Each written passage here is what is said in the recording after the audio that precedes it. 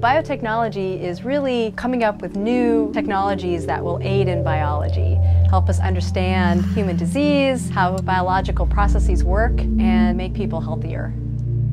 My name is Tejal Desai, and I'm a professor in bioengineering at the University of California, San Francisco.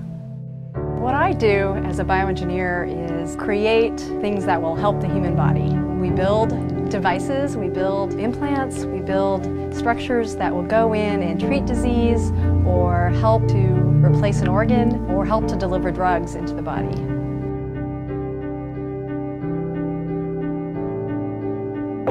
So one of the things that we work on is nanotechnology, which means that we're creating things that are very, very small.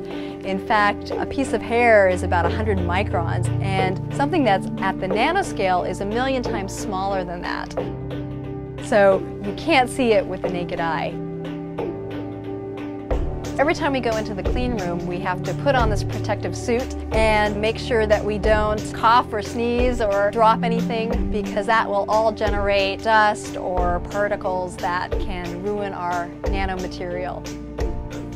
You need a high-powered machine to be able to see how small these things are. But what's beautiful about these is that we can put them into the body, and instead of just taking a pill and hoping it'll go to the right place, we can actually direct the medicine to go to the pancreas or the kidney or a tumor site.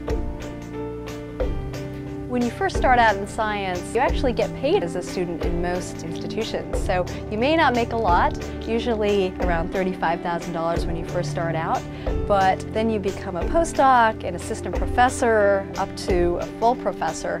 You can go all the way to several $100,000 a year. So it is a career in which you can grow both intellectually but also financially.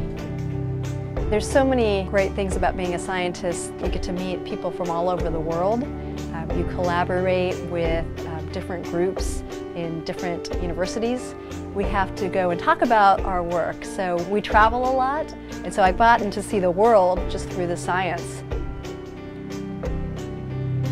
I don't think there's one quality that makes you a scientist or not. I think it's really about being motivated and working hard and not being afraid to take some risks and not give up easily. So you don't have to get straight A's in math or physics.